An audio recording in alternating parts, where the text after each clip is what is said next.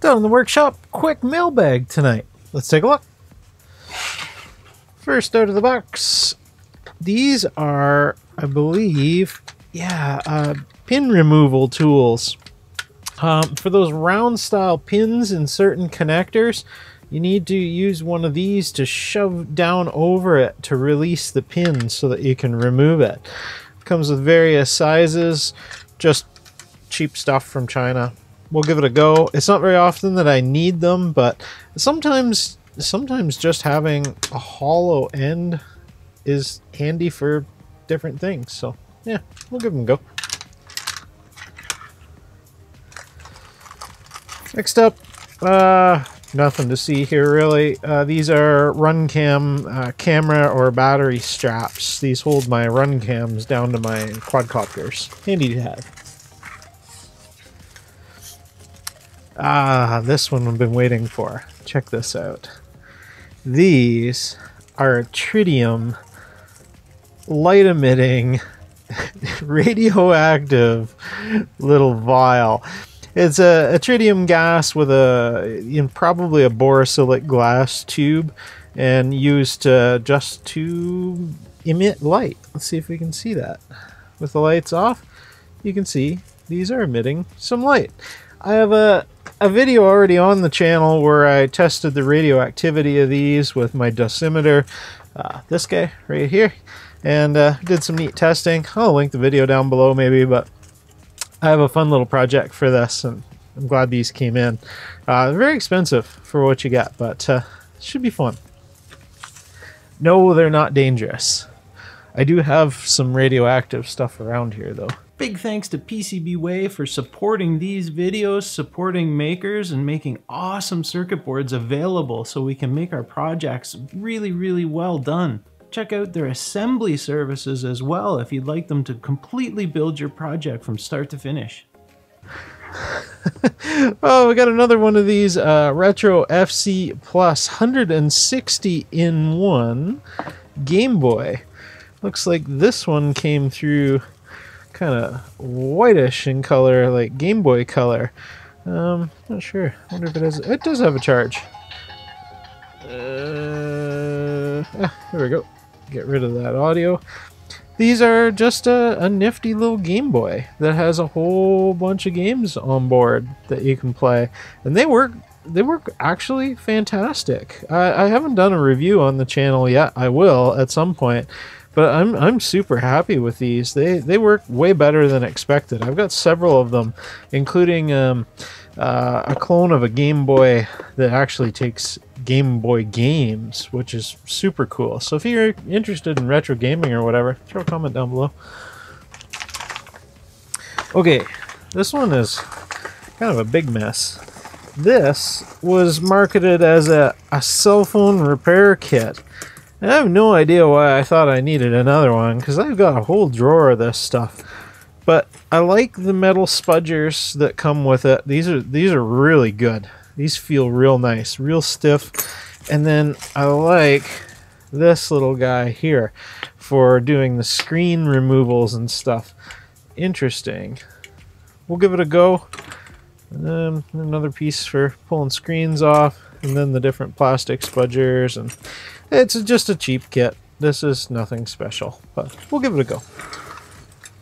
Next up, we got, what is this? This looks like a voice module, a recorder module. It is. It's a recorder module with speaker. So it's a standalone little microcontroller that records and plays back audio. So you can record different things on there, and then you can activate it from your Arduino to play back using the I/O here. So handy dandy. I think that'll be a fun little thing to play with. Along those lines, I believe this is similar. Yes, these are actually MP3 players. Now, that is an MP3 player on a chip solution, basically, and is breadboard friendly by the looks of it.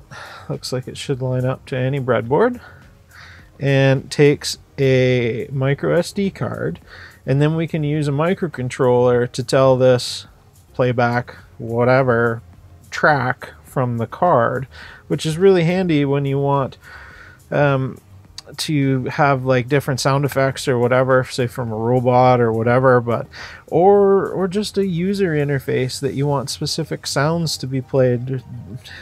I think we can make this work. I'm pretty sure that's an amplifier chip on there too, so I think you can hook this direct to a speaker, but I could be wrong on that. I have to go back and check the specs. But got a couple of them. Maybe this winter we'll make some time and have a play with those. Okay, one more thing. We've got some new batteries. Ovonic FPV. These are the cheapest 1300 4-cell LiPo I could buy off of Amazon. And what I'm told, or what I've read and heard, is these are actually made by Tattoo, which is the brand that I use and fly with, which is quite a bit more expensive battery. These are ridiculously cheap, under I think it was 27 Canadian dollars on Amazon, which is a crazy deal for us Canadians. Like, LiPos are crazy expensive. This is one of the most expensive parts of the FPV hobby. So we're gonna give them a go. I'm not gonna test them out like Joshua Bardwell style or anything. I'm just gonna take them out and fly them and see if my quads.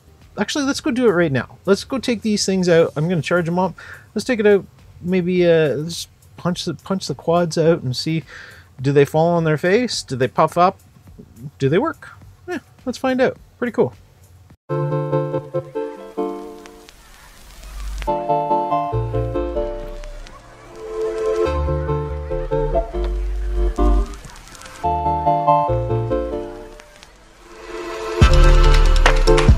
Okie dokie, we're set up.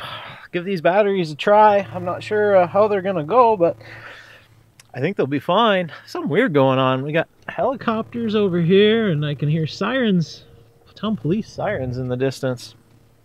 Weird. He's way far away. I should be safe. All right, first time. I didn't even start this camera. So I took the Blue Falcon up. It performed quite badly, actually. There's still some things wrong with the quad that needs sorting out. So this is the X215 Pro. We're gonna give that a go instead and see how it works. I'll go home and I'll sort out the issues with the other one later. One of them was my VTX antenna was left loose on the quad. I don't even know how I missed that.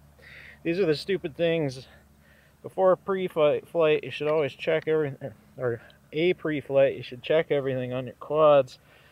Do as I say, not as I do. And why? Okay, we're good there. We've got transmitter on the right model. We've got goggles running. Let's plug this fancy battery in and let's give it a go up in the sky and see what it does. With any luck, it'll fly good. We don't have any of the problems with the other quad. This quad seldom disappoints me. This thing's just been a rock star, actually. Good video, good performance. It just works. Okay, ready? Let's go. Zoom. Oh, I love this thing. We should have onboard video, recording with the run cam. My video in my goggles is not great. That's weird. I'm actually can't win for video today. It's very contrasty. Weird with that camera today. It is a cheap clone of a Swift, I think, so I've been meaning to swap it out. Maybe we'll do that.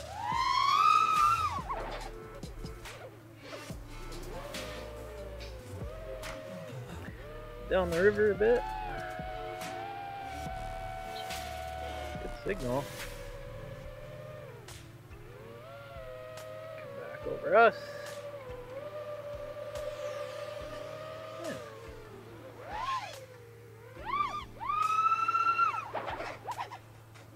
So, to test this, we should really just beat the living bejesus out of this battery, but I don't think I'm going to do that today. Seems to be working good. Throw it a bit. See if we can drop out of the sky due to low RSSI. Good. Lost video completely though. Yeah, that's a bad spot. I should have just turned my head. The quad was basically behind my goggles almost. It was off to the side. Instead, I just punched it up into the sky and that got me my video back.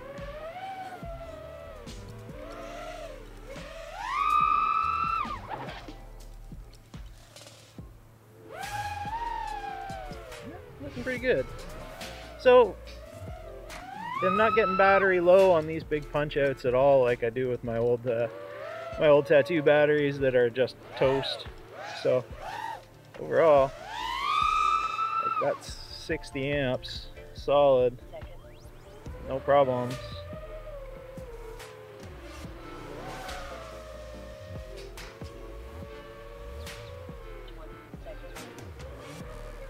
Yeah, super good.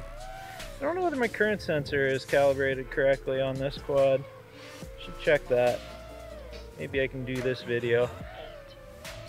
That's my 3-minute mark, and we're only less than halfway utilized according to the counter. So smooth flying quad.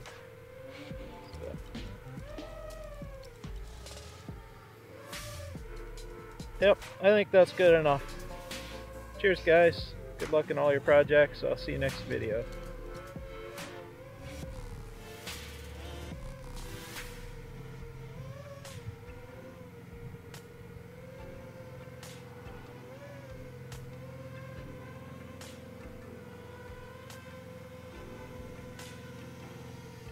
Deferred motor.